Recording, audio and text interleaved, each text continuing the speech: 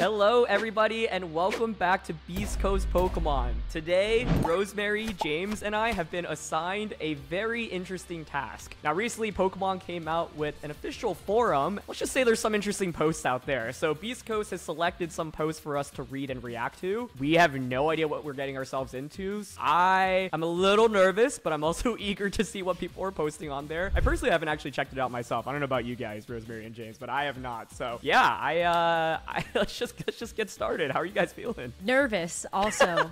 I don't know what to expect coming out of the forums, but it feels like a blast from the past, I guess, when we had forums before. I have seen screenshots.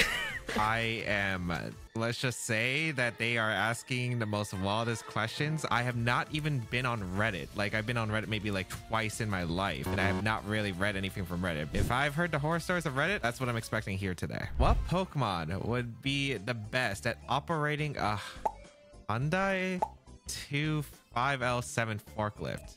Is that a car? Is that a forklift? Well, I don't know. Great question. I'm pretty sure we all dream of having a Hyundai somewhere in our lives. You know what? I'm gonna go keep it classy. Let's just go with an Alakazam.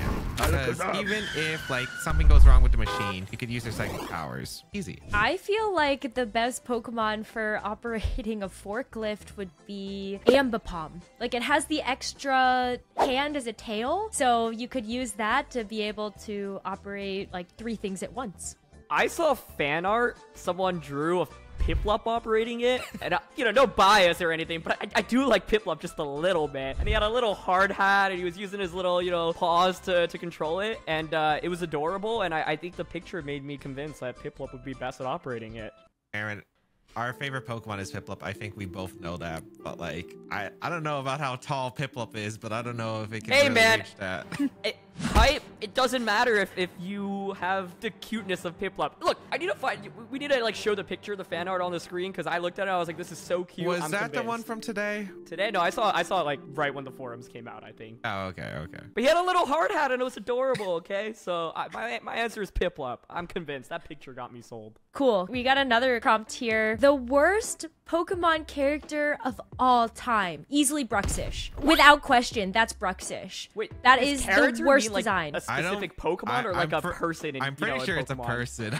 I don't care. Brux is just bad enough to be the worst character of all time. So I'm trying to answer it from a character perspective, and this goes to show how little Pokemon, like, outside of VGC I know, because I actually cannot think of an answer. Like, oh, who was that really annoying guy from Sword and Shield? Was it Hop? Like the rival? Yeah, I feel like Hop was really annoying. But I also feel like when I was a kid, I was like too young to really care about any of it. But then like I feel like wait, was he the one that was like get in the bag, Nebby? Was that the dude? No, that was Lily. Wait, wasn't that Lily? Lily said get in the bag, Nebby. Okay, well, for some reason I remember Hop being really annoying, so he's my pick. I think I would probably know this if I thought more about this question, but I'm just gonna say the Sword and Shield, like the post-game villains, the one with the weird hairs with like Zacian and Zamazenta. Man, I hated those two. Some of the worst villains I think Pokemon's ever produced. I just go with those two. I have an actual character answer, and mine is Barry. I'll have to fine you. I'm gonna make you pay a fine for that. Fine!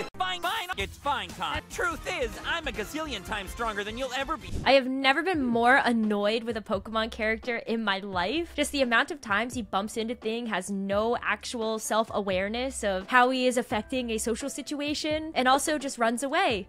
I think if he has a problem, he just runs away. For that answer. Okay, next question. Which third/upper version Pokemon game is the best when it comes to improvements? That is an interesting one. I'll tell you which one isn't it. Ultra Sun, Ultra Moon, I think is probably my least favorite like mainstream Pokemon game. I don't know. I don't remember it that well, but I just remember like just feeling miserable playing it. I'd fight you on that, Aaron, because I loved Ultra Sun, Ultra Moon. Really? I played through that game like 6 times at least. Dude, what? Why? Mainly because I had a lot of cartridges, so it was like I was trying to get like Battle Stadium card, a stream card, a YouTube card, a tournament card. It was just like because I do that for like all games, but yeah, like I actually really did enjoy Ultra Sun, Ultra Moon. My answer is Emerald, by the way. Like I'm a 3rd gen, 4th gen baby, but I love Emerald so much. If those don't count, it'd be Platinum. I'm just a huge Gen 4 fan. I would say Platinum also, but I can't tell if that is because I remember Platinum being an incredibly good game or my recency bias with Brilliant Diamond and Shining Pearl being not living up to my expectations. Fair enough. I love Gen 4, and I just did not really play much of BDSP. BDSP competitor was amazing, can't lie. I agree. Yeah, I wish that was fair. more fleshed out. You know, we were like searching random codes to try to battle against each other, like no ladder. I really like the format because I love Gen 4 BGC, but yeah, I obviously it wasn't made to be as competitive of a game. How many Pokemon would survive in... I can't even say this straight. How many Pokemon would survive in the anvil being dropped on them from 10 feet above? Good question. Yeah, how many? I don't know if I can... I don't think any. Oh, maybe Torkoal. Pokemon's a cartoon. I think they'll all survive. That's just cartoon logic. That's my honest answer. Okay, that's great logic. I agree with that. All of them. I was gonna try to be like, okay, how heavy is the anvil? And then like what? Huh? I feel like at some point, maybe if you're above a certain weight. I guess it's also like, where are you being hit from, right? Like if it lands on your head, then I feel like your odds of surviving are obviously pretty slim. But if it's like a Snorlax and it lands on his stomach, you know, that might just bounce off. So I think the answer ranges. I think if you're getting hit on the head, you know, that's a little tough. What Pokemon would be most likely to initiate third impact? I don't know what that means. I don't even know what that means. What the heck is the first impact or the second impact? What?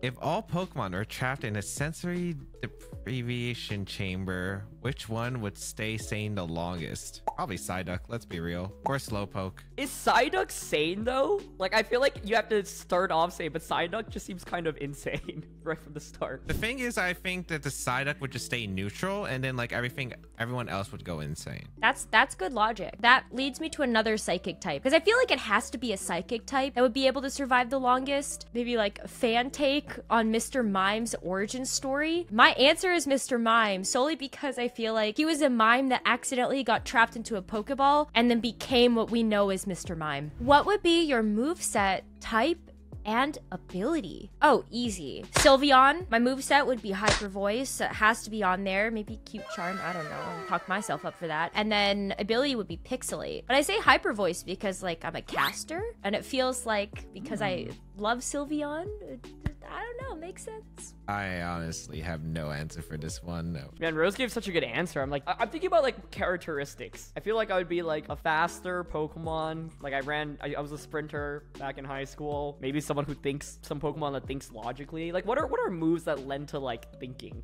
I don't know. I was like Calm Mind was the first thing that jumped into my mind. That was a lot of very interesting topics to have to hit. So thank you to the Pokemon forums for providing such entertainment. Thank you to James and Aaron, of course, for the video content as well. I feel like there's some fun tidbits in there. Also, thank you to you all for watching. Hope you all enjoyed this video. If you liked it, please leave a like and subscribe to the channel, and we'll see you all in the next one.